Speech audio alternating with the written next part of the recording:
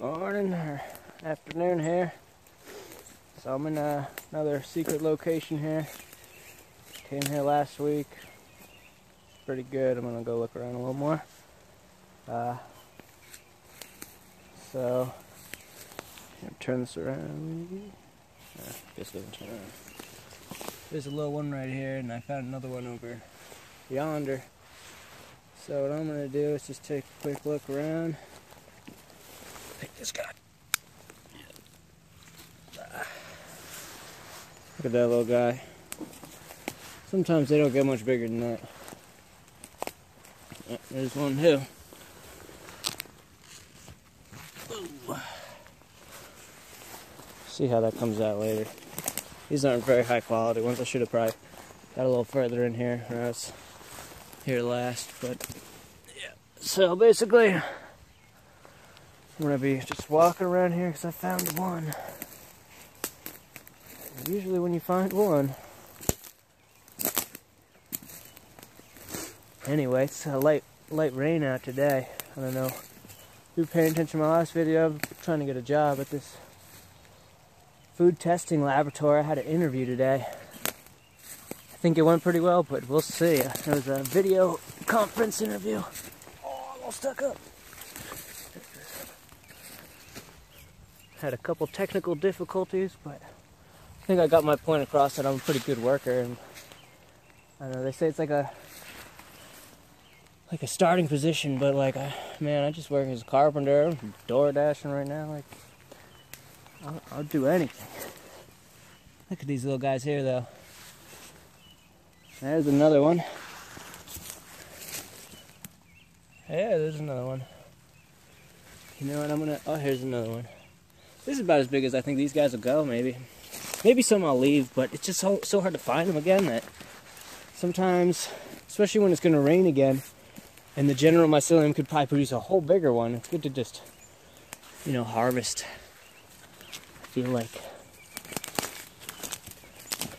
But anyway, this spot's got a lot of potential here, and something in my last video maybe you saw, I was looking at a tree, and the trees, they don't have leaves yet, so it's a lot harder to tell what they are. This guy right here looks just like this, and I said, oh, it's an ash tree because it's got the veins and it's got the diamond pattern.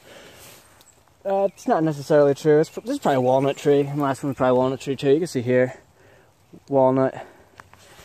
And walnut trees I find a lot around the Morels. I think it has something to do with the fact that the walnuts themselves have sort of a anti-grass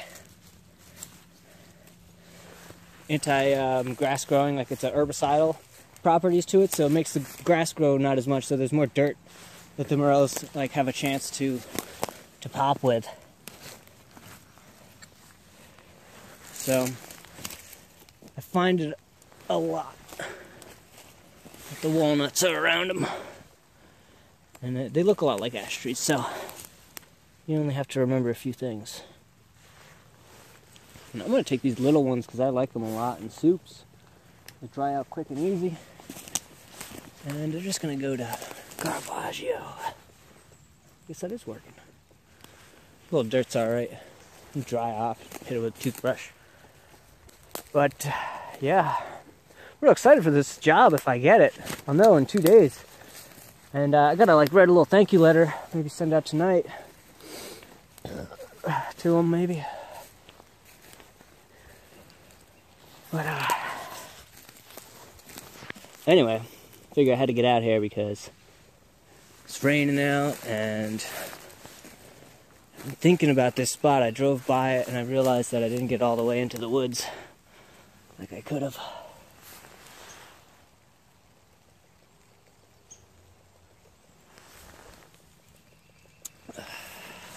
Here's one. I might have stepped on this one, but...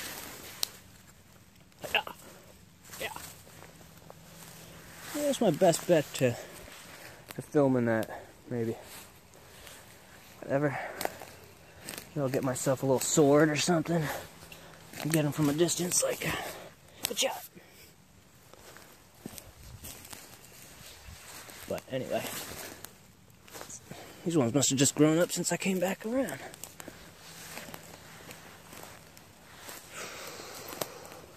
Look at this one. Dried in place. Yeah. It's meaty. So yeah, this is my little honey hole for now. These aren't the biggest ones because this is supposed to be the first flush. And you can see this one's drying out. It's not gonna get any bigger really. So these are also black or gray morels. Almost stepped right on. And they're dried because it was pretty dry out, but you know, they have a possibility of getting a little bigger maybe with this rain here coming. But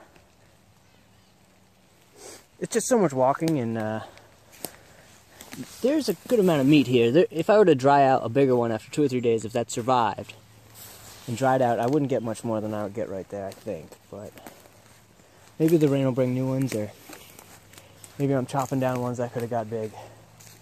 I don't know. I know I gotta eat though, so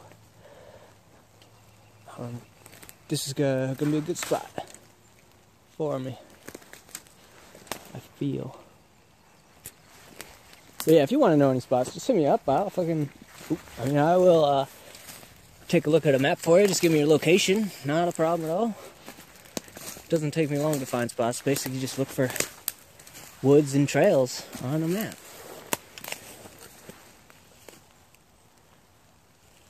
Try to get back there eventually.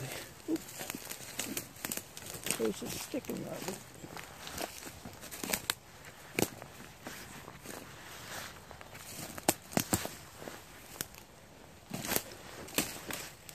Yeah, they found.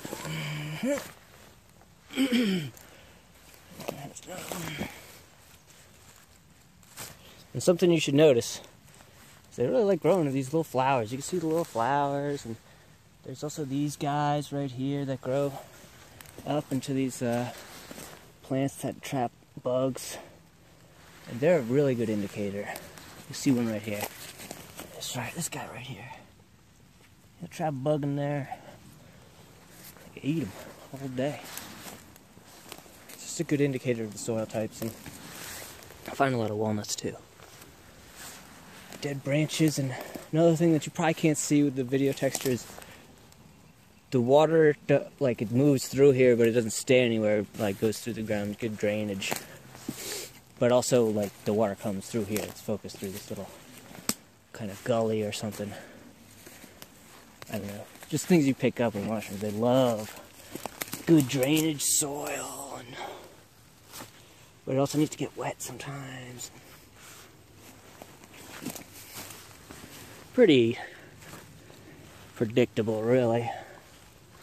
But the biggest thing is you just gotta get off the couch, roll up in here, you know, take my mushroom spot. I don't care, I'll walk further. You don't know me. You don't know how far I could walk. How many couches I can get off of. Just hope I don't step on any. Look at this one. This is actually a phenomena. I don't want to step myself. I'll put that in my pocket. Of a morels. It's called 2 foot. Means 2 of them grew into each other. They remain in their stalks as one. So they grow into each other. I don't know how fast it takes, but I can't really come up with any other theories about how two mushrooms become one, like the morels. All the time they grow into each other. Ugh. Alright. Back to base camp.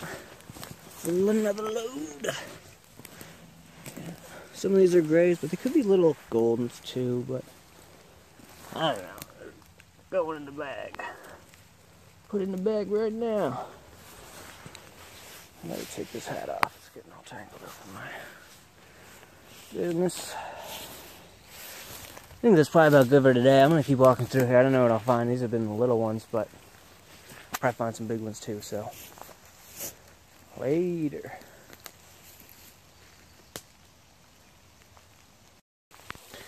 Yeah, check this out. Got this guy going in here. It's a good thing I came today. He's got this guy going down here. He just fell over. These are the ripest they can get. So they just fell over, and that's the biggest they gonna get. But all I did was just follow where the water goes. And bang!